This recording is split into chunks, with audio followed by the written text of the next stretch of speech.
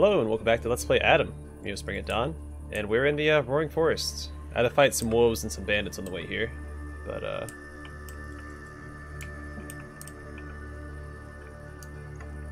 what did I do? That's weird.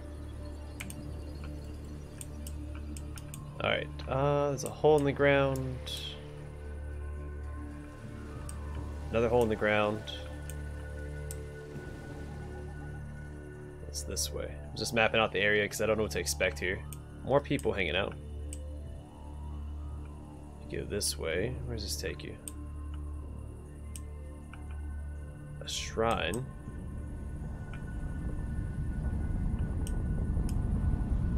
Oh, it's actually roaring. Y'all hear that? There's a stash over there. Okay. Some wolves. Alright, so there's some fighting to be done here. Nothing too crazy though. Just some wild animals. Alright, so I'm going to do this. I'm going to stick to the left-hand side. Another hole with a log that I can interact with. Okay, there's a lot to do here. So let's get started. Let's quit wasting time. Let's talk to these fine people.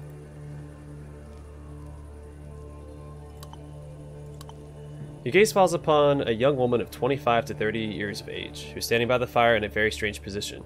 Judging by the absence of conversation with her rugged companion or any other activity, she's just resting by the fire, possibly waiting out the night. But at the same time, her body is wrapped up in a tailored winter raincoat. It's straight and tense. Her shoulders are spread out, and on the whole, she looks ready to dart off at any second. Although it's not fear, at least you don't notice this emotion on her face badly lit by the fire.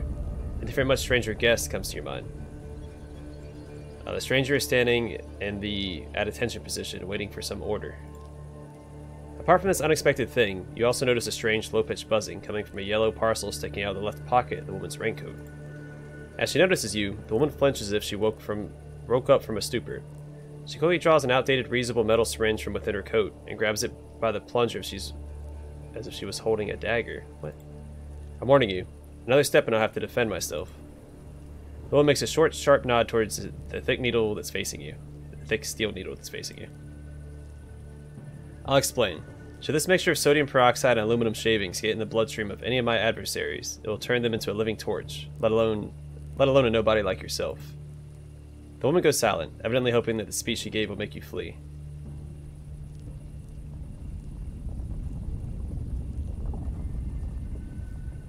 Well, if I stand still the whole time during the injection, it might work. But let's not test it and just talk instead. The woman skillfully rotates the syringe in her hand so the needle isn't pointing at you anymore, and demonstratively, as if in a sign of reconciliation, she returns the weapon in the case located under her coat. I agree. In a fight with a living opponent, the substance would probably have lesser effect than a battle against locks, fences, and railings. The talk is much preferable to a fight. I state that not just because I'm not sufficiently equipped. I find confrontations pointless even when the power balance is in my favor. I'd be more than happy if we make do with conversation. Alright, I have a couple of questions. The woman slowly exhales. I'm listening. Now, who are you? The woman nods to you and gives a short answer. Anastasia B. Nice to meet you. They call me Donald. The woman nods calmly. Names give a person little gravitas, Donald. Much less than people give them credit for. But I'll remember yours, at least for the time of our communication. Speaking about the communication, let's ask something else. What's your profession? The woman takes her time to think about the answer, after which she shrugs. I doubt that my qualifications and titles will be anything more to you than just empty words, and I doubt even more that the place I came here from should be made known to the first stranger I meet. Let me put it simple. I'm a scientist. I began my journey into this anomalous zone 5 months ago, relying on questionable reconnaissance data as a part of the group of 6 of my closest colleagues and comrades. This information should be enough for you to draw necessary conclusions. Alright, what can you tell me about this strange place? The woman presses her thumb against her forehead in an unusual, unknown-to-you gesture. I believe I wouldn't reveal anything new if I told you that this place, the Roaring Forest, is an anomalous zone. Anomalous zone. I cannot read or talk this morning. After all, anyone who has feet to feel the tremors of the earth under them can figure it out. I don't know the reasons for this anomaly, although I do know a multitude of theories. One moment, I gotta take a sip of coffee.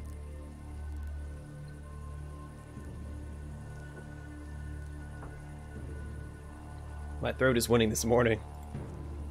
From the completely nonsensical cryptozoological fantasies of the dwellers of the local ersatz states, to the mystical explanations of the local priests who draw a connection between this area and the activity of the forces beyond human comprehension. I reach this place to dispel these theories, one of them in particular, the most ludicrous, the most absurd one. When I'm done with it, the reality, I'm afraid, will turn out to be completely uninteresting. Have you heard anything interesting? I have to disappoint you. Although I don't see much of a problem in talking about this place, an exclusive, well-hidden from the outside world community of specialists that I come from, many years ago has fallen victim to what has started as an absurd, unsubstantiated theory and continued its existence as a pseudo-religious dogma. Perhaps you're familiar with the concept of quantum immortality, coined by the Western researchers in the pre-war years. The essence of this idea is very simple. The observable universe is just the materialization of one of the multitude of possibilities, a point in infinity, that according to the larger anthropic principle, looks like the one of its kind only because its alternatives are not available to our vision. In reality, the number of universes is endless. Each time someone or something faces a choice, a new world is born. Utilizing colorful metaphors, I'll present the following image.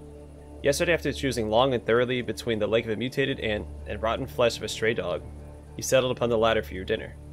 According to the theory of the quantum immortality, with your choice, you've created a new universe, where everything happens the way it does in ours.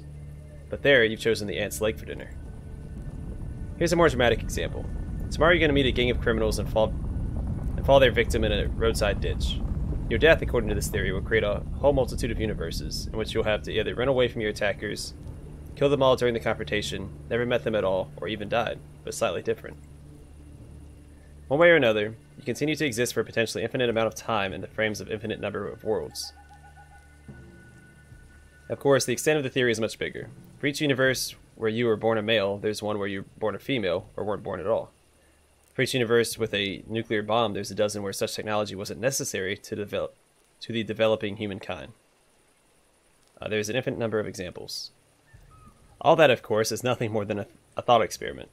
However, for one of the prominent scientists of my lesser motherland, this theory has turned into a mania, into a fanatical obsession to discover the bridge between our world and an alternative one, and to give our version of humankind an exodus to the universe where the devastating war of the 1986 never happened. After a whole range of suicidal expeditions to the surface, this mysterious force was unfoundedly named the Junction Point, the sigil of the multiverse. I volunteered for an expedition to this place to prove once and for all that our leader's theories are insane, to oust him for his own sake and for the sake of our community, and nothing will stop me.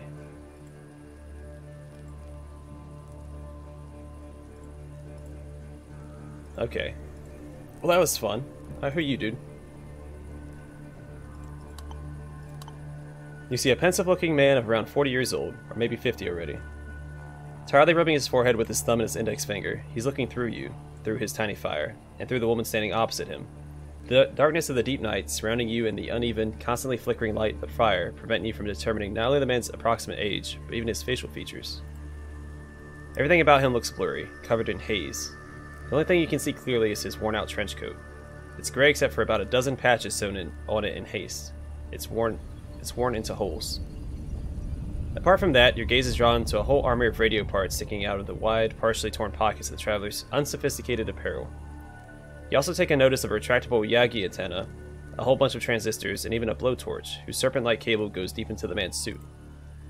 As he notices you, the man flinches and with a precise, well-practiced move, draws from underneath his coat something that looks like a pile of scrap metal pressed into a cylinder half a meter long. The man's frightened eye meets you as he points the mysterious aggregate right at you. Whoa, whoa, whoa there, traveler. Now a step closer. Do you see my thingy? It's a cryo gun. That's right. I've assembled it myself following the blueprints of the Young Engineer magazine. That's where the liquid nitrogen shoots from. The man points at the rust-eaten tank of butane attached to the device. You'll freeze in an instant. You'll just turn into an icicle. After which a small hummer will shoot from this barrel, and you'll be blown to smithereens.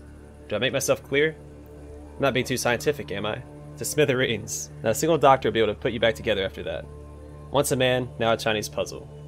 A Lamarckin's box. So there. The man gets silent, evidently hoping the speech he just gave will make you flee. I doubt that this thing works, but I have no intention to give it a go. Let's talk. The man cautiously lowers his intricate cylinder to the ground, as if in a sign of reconciliation. Okay, so it's like the same crap as the girl. Well. Now, even if you had something apart from talking on your mind, talk would be all I could do. I admit that I assembled the cryogun in haste, pretty much on the run, while trying to escape from the enemies of everything that is new and has mathematical and physical formula.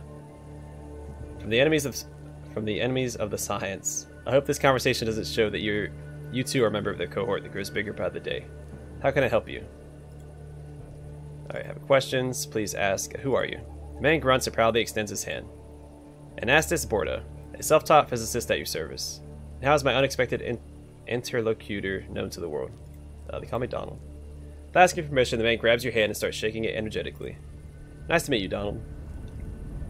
I'm glad to see you in the ranks of Out Scientific Concilium. That consists of you, me, and this amazing place full of riddles. Alright, what's your profession? Oh wait, I'm a convinced atheist. Moreover, I'm inclined to think that religious cult is harmful to the masses and is the reason behind most of the world conflicts and a diachronic prospect. But I'm not ashamed to say, for God's sake, ask me anything you want, my friend. For God's sake. What is your profession? The man proudly straightens up. Once a turner's apprentice, now a free researcher. So there. A rich collection of popular science magazines that I assembled back in the pre-war years when I was a green youth, and that I've read cover to cover, allowed me to comprehend many riddles of the universe and expelled me from the comfort and warmth of my native land, untouched by the gamma rays and theta waves, in search of the discoveries that would improve human condition. I act outside anybody's jurisdiction. I work against the rules. Every man and his dog has robbed me by now, but I keep the faith in the progress, even with total lack of any care or help on the part of the Science Board of the Central Committee of the Communist Party of the Soviet Union. Whew, there's a lot of reading. What can you tell me about this strange place? Your interlocutor throws his hands up in the air. Oh, comrade, this place is commonly referred to as the Roaring Forest. I've heard all sorts of primitive theories trying to explain why it shakes occasionally. A clandestine underground railway for the surviving members of the Central Committee. A nuclear bomb testing ground in the Earth crust. A secret factory wearing the forest like a hat that day and night produces armored vehicles for the cold-hearted mythical organization called Atom that apparently is tirelessly making ammunition to precipitate the destruction of the last survivors on Earth. It's all nonsense. In fact, this place is a physical anomaly that was predicted by the greats Koneptalio Arkady in the July issue of the Young Engineer magazine in the year 65. I read it many times before arriving to this seemingly absurd conclusion, but I digress. Excuse me. Anything interesting? Oh. The man is almost jumping with joy. Have I heard anything interesting? Do I know anything interesting? Comrade, I'm so exalted that I'm barely holding in the mad dance of a primate, a savage who's just discovered fire. You got such a clever look in your eyes. No, I'm not even going to ask you. I'll simply state that you have definitely heard about the theory of plural singularities coined by that same guy that was described in the June issue of the Young Engineer magazine back in the year 65. This genius, who was later tortured by the punitive psychiatry, made an assumption that surpassed all the theories that existed in the world of the big physics so much that it caused no reaction in the scientific community. They, these embodiments of the trivial, perplexed by his piercing wisdom, didn't even laugh. They didn't point at him with their yellow crooked fingers. They just kept silent. They ignored him. But he was so right. The thing is, my friend, that Earth is far from being the only one. I'm sorry, I'm struggling to keep reading all this stuff. There's a lot to read. In exactly the same way as an unnoticeable but very important part of any atom, nicknamed in the West with the odious word quantum, or the way I call it, microsegmentoid, is capable of simultaneously existing in an infinite number of places, the same way our planet can have a potentially infinite number of twins existing in the same space. Okay, so he's talking about the same thing. I'm not going to read all this. He's talking about the same things she was talking about.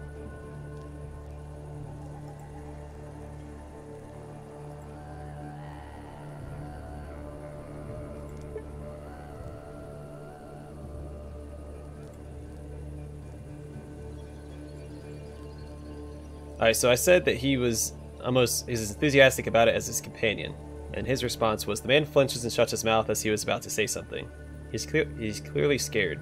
Almost a minute passes before he speaks again, showing no sign of his previous joyfulness. Excuse me, but who are you talking about? What do you mean, mate? Are you alright? Who indeed? Why, her out there, the lady, pointed the woman standing by the fire. The man stares over his shoulder fearfully. His glance bounces off the foot-worn pieces of the land where the woman is standing, but doesn't focus on her once. The woman is deep in her thoughts and is not even looking at the two of you. Oh, they're in two different dimensions, or they're pretending like they are. Which makes sense, because her name is Anastasia B, and his name is Anastas Borda. I thought they were brother and sister, but no. Maybe they're... Oh, that's neat. Perhaps you had good intentions that are only clear to you, but you really scared me, my friend. There's nobody there. And there was nobody there before either. I was whiling away this night on my own before you came here to keep me company. Well, she's standing right there. The man quietly swallows the lump in his throat and looks at you apprehensively, as if you were a dangerous lunatic. Alright, whatever you say. Yeah, there she is, that woman. I see her. Wow, she's cool. Your interlocutor coughs embarrassingly and carefully steps away from you.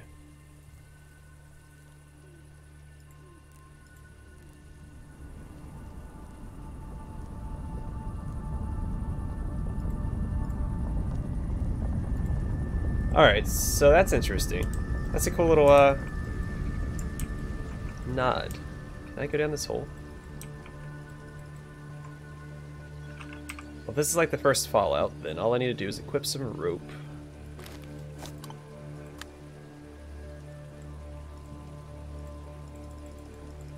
Right, can I climb out of this hole? Maybe, oh, that's probably what the, that tree was over the hole.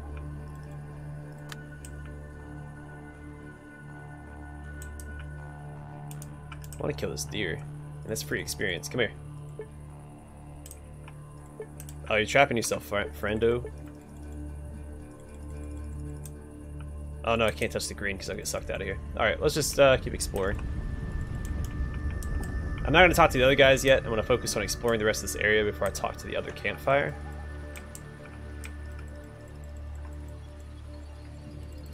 Because, it's a lot of reading.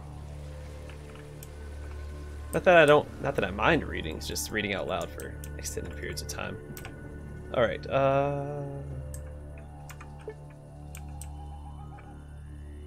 Alright, so that's where they are. I don't want to go here yet. Let's go the other way first. Oh, spiders.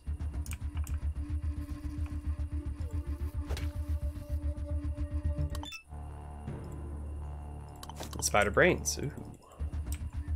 I also fought some spiders off camera.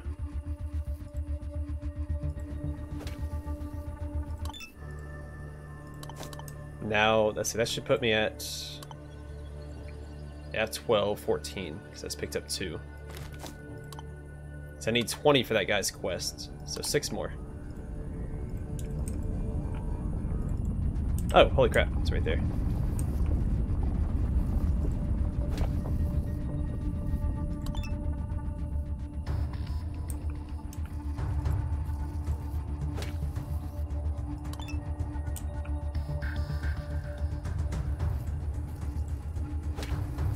Okay.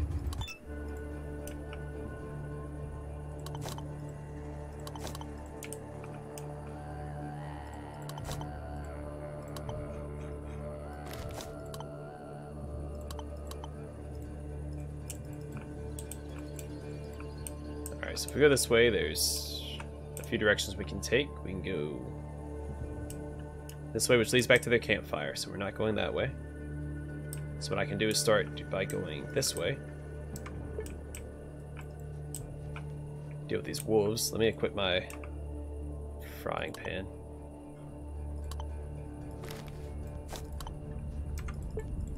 Alright, come here, wolves. Oh, there's 2 more than I thought there were.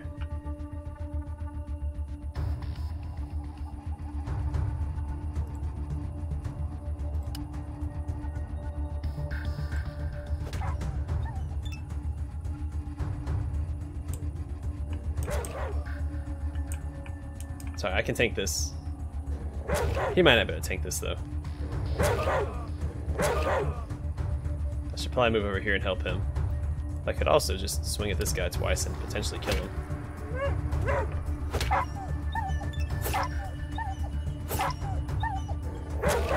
Oh no. Oh well, never mind. They don't do a lot of damage. I'm okay. Yeah, Fidel's... yeah. We're fine. Oh wow, 16... Jeez.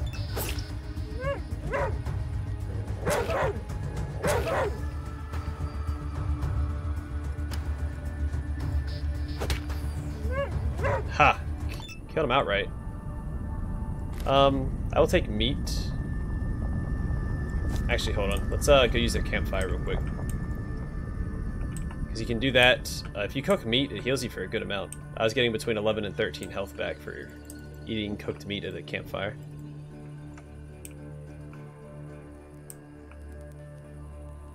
Bunch of mushrooms. So right up here, I'm just gonna eat some meat. And then go collect some more meat. Yeah, 13 health points. One more. There we go, back up to full health. Because I have a whole bunch of meat in my inventory. Or, I guess Fidel has a bunch of meat in his inventory.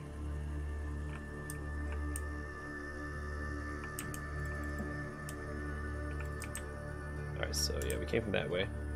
We keep track of it by the trail of blood we're leaving behind.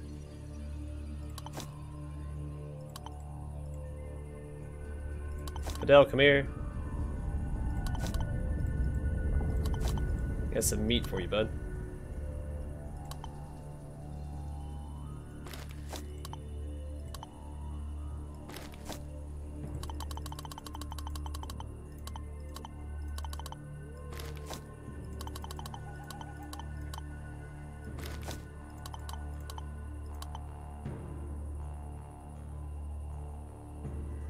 I'm still encumbered. Okay, we'll just drop some stuff.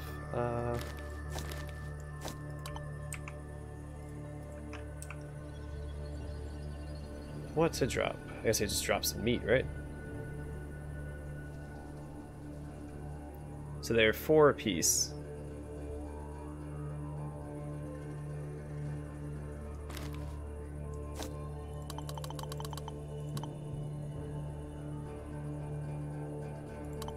Alright, well, let's continue.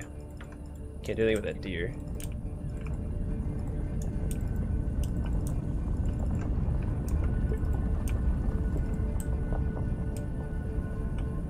That just loops around here. Well, may as well check it out, see if there's anything up there worth grabbing. Probably not. We came from that way, so there's only this way left to go. Just making sure there's no loot sitting up here, any animals I can kill for experience. See?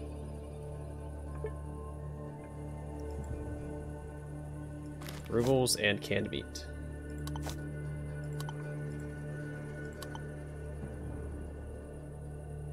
So this is 7 to 10, and if I cook meat, how much does it heal me for? 3 to 7.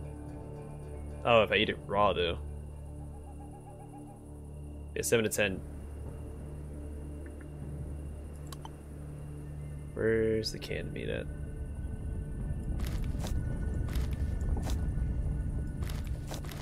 Oh, because I'm trading. I keep forgetting that in the trade menu.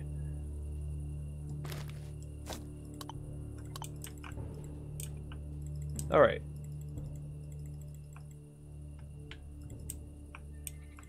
Where am I going? This is a long ways back here.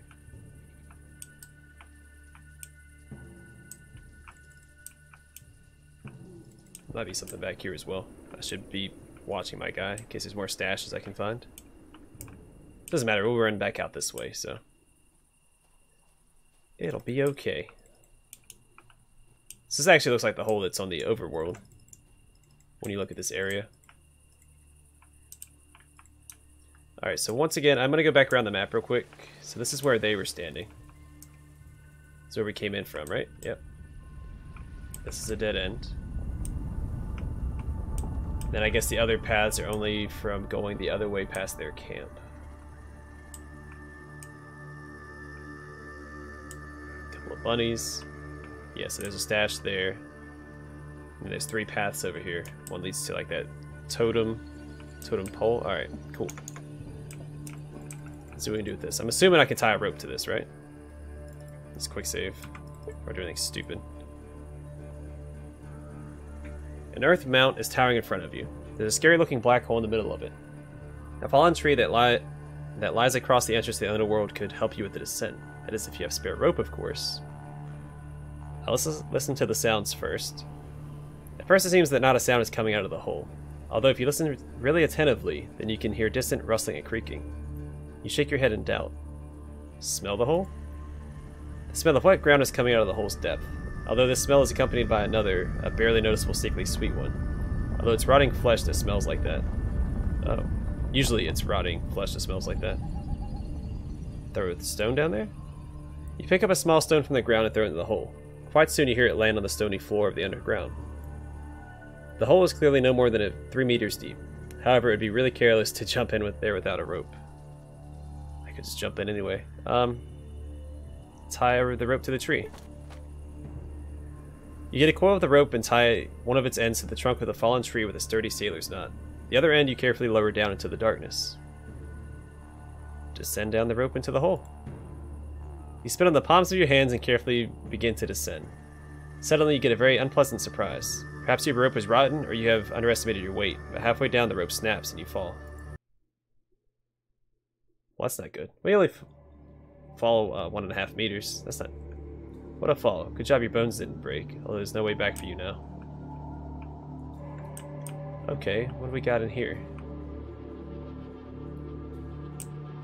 The heck are you? It's not a spider. It only has 6 legs.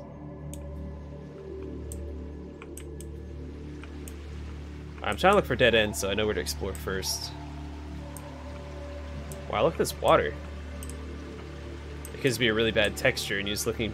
Like, it looks like it's a really bad texture. Yeah, it is, because of how it moves. Well, maybe. It could just be really reflective water as well, because it looks like the sky above. But it could be a portal to another dimension. Ew. Well, there's a whole nest of these things. This area is huge. There's an exit. Oh, there's so many of these darn things in here. There's a big one. Alright, so I think I'm gonna go to the left first, because I don't think there's an exit this way, right?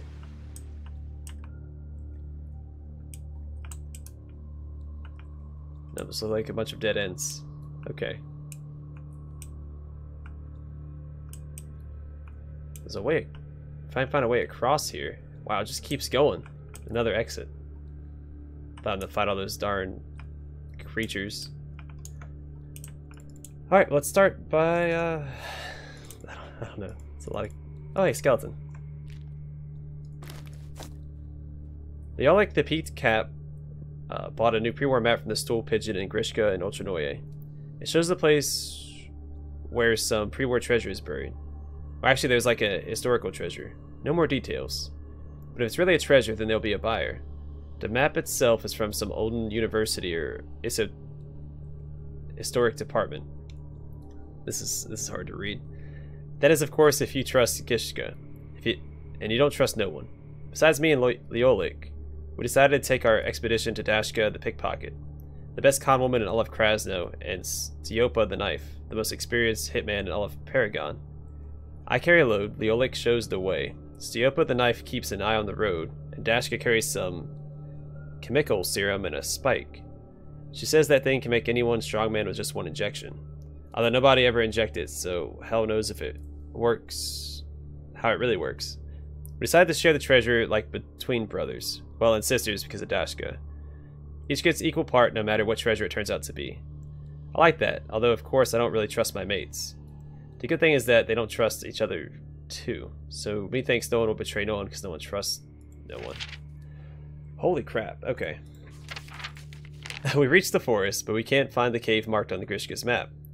So them two elder folks who live in the forest tell us that there's another entrance to the underground nearby. They warn us that it's dangerous there, but there's no way that we're going to listen to them. We ain't scared of dangers, and the oldies must be happy we didn't whack them, because we could.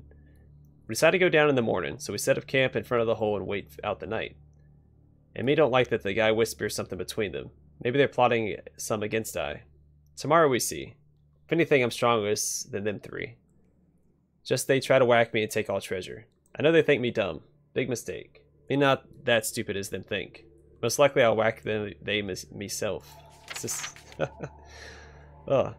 It's morning. I stayed up all night. And them I guess noticed that, or they would sure try to kill me in my dream. But they were chatting between them. Quiet, but I hear. They decided to get rid of me down in the hole. No chance. I'm preparing for a fight underground. I didn't have sleep, but the chances are on my side. Treasure will be mine. Oh yeah, you can keep your notebook. Well, that was interesting. So I wonder, because we saw another dead body further ahead. Let's fight one of these guys. See what they're capable of. Wait a minute. What's that beast in the quarters? It's eating the earth. Probably that's what makes the forest shake from time to time. Alright, so they are hostile. I was going to see if... Alright,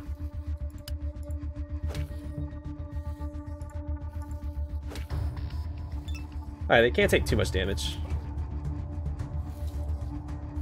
They deal average damage. Okay, it's not too bad.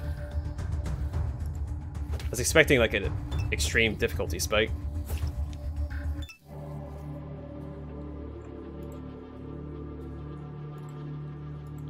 Can I loot it? No? Just highlights its dead body.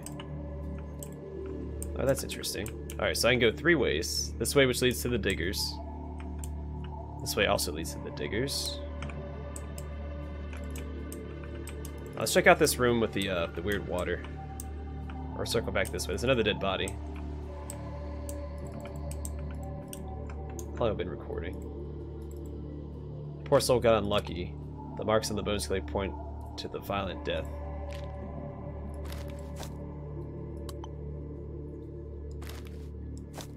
If anybody's reading this, they should know that Dashka the pickpocket is a scum and a dirtbag. We've made an agreement with her that after we get rid of the hoodlum, Leolik the Pete Cap would be next. After which we would have to split the mysterious treasure 50-50. But no. Instead she decided to get together with that butthole Leolik. In case this note wasn't found on my dead body, then I guess Dashka didn't betray me after all, and I just lost the note. Although the chances of this are very slim. Thank you for your attention, Stefan the Knife. Alright, so I have a feeling that they all thought they were going to betray each other, and they ended up betraying each other because they thought they were going to betray each other. Oh, jeez.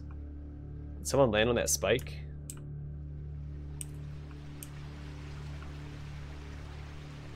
Is that a mole rat? Alright, well, let's go fight the mole rat. It's a dead end, so... no harm in it. Where you at, bud? Oh, I'm poisoned. Son of a gun. Alright, let's drink some water. Let's get more poisoned.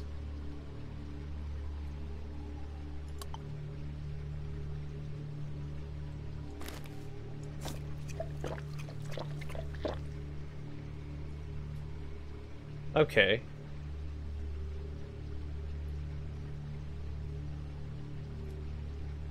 But how am I drinking poisoned water? Alright, I have other water somewhere, right?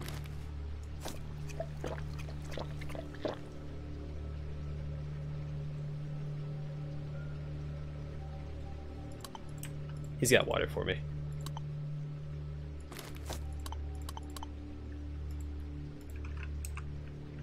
Oh, it's probably standing in his, when that thing exploded.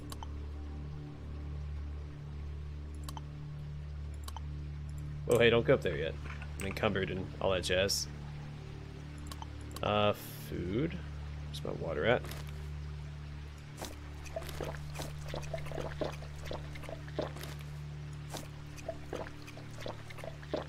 I could drink it over time and it would, or I thought it stacked. I guess not. Alright, well, let's go fight this thing.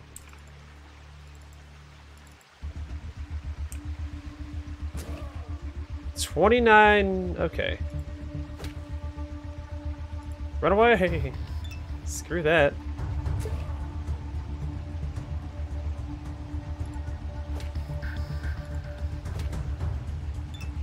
Fidel, come back!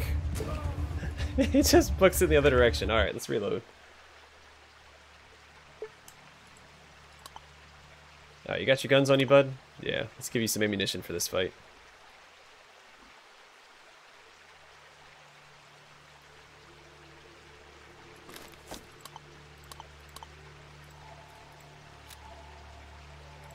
Actually, how you feeling? Here. Alright, let's go. Alright, Fidel, I'm gonna try and cut him back to you.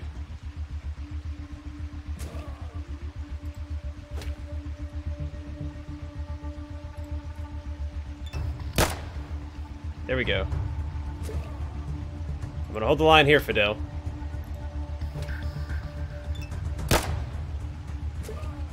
His name is he's called Blind Death. Well, he's almost dead. Alright, I'm gonna try and kill this before the episode, and then we'll worry about the rest. Alright, now I'm encumbered, so I need to get rid of some crap.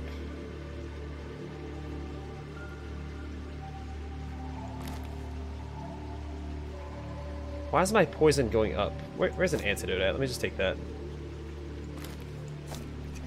Jeez.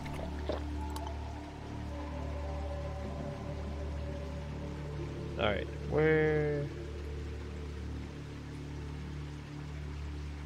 I'm poisoning it. Why does it keep going up? Am I being poisoned because we're down here?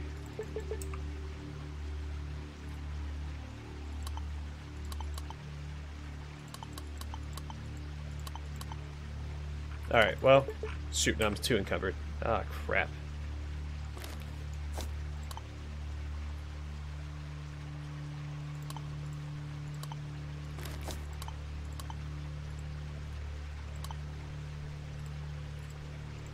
Alright, let's go. I'm just gonna tank it. Come on, Fidel. I need you to come with me. I need you to be close. There we go. Good job, bud.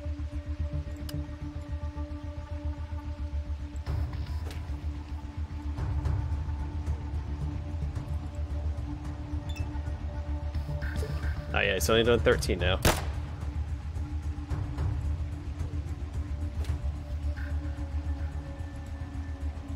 Alright, yeah, we got this. We got this. Nope. Okay. Oh, I just fell through the ground. I might call the episode here then. I don't know if we can take this guy or not. I definitely need to be more mobile, so I can't be, Yeah,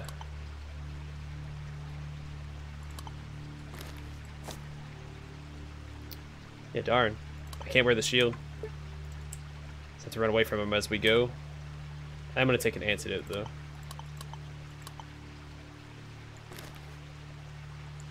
Maybe an onion? Increase my endurance? Let's go. What's up, bud?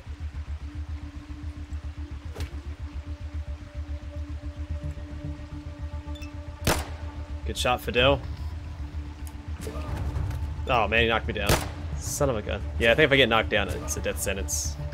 It's definitely a death sentence if I get knocked down. I might have to come back to this guy.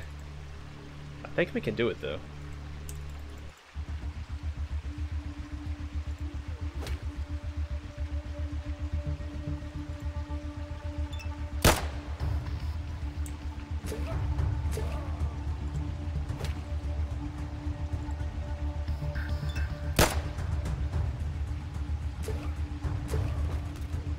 Well, until he does something like that, and I'm dead.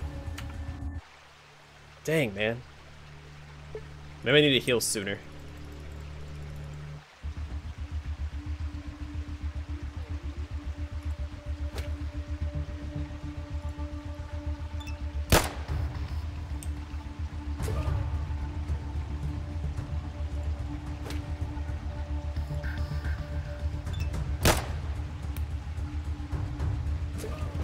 Yeah, I think as long as I don't get knocked down, I'll be fine. But as soon as I get knocked down, it's game over for me. So I have to keep getting lucky, I hope.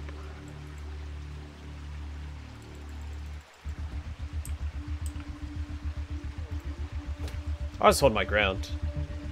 No, because then he gets like 3 attacks on me, and I don't want that. So let's cut him back this way. Holy crap, yeah, and I just got one shot. This is ridiculous. I might have to use this shield and just drop everything in my inventory.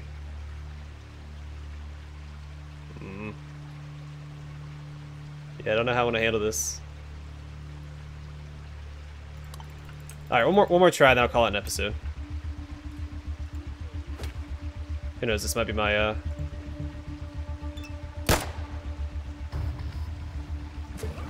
Nope, I just took 50. It's getting worse. Alright, well, I'm gonna call the episode here. And the next one, we'll, try fighting this thing some more. It's called Blind Death. And it heals when it damages me. What? Alright, we might have to come back here later, and we can just keep exploring. Maybe there'll be, like, something for me to use to kill him with. Anyway, thanks for watching, and I hope to see y'all in the next episode.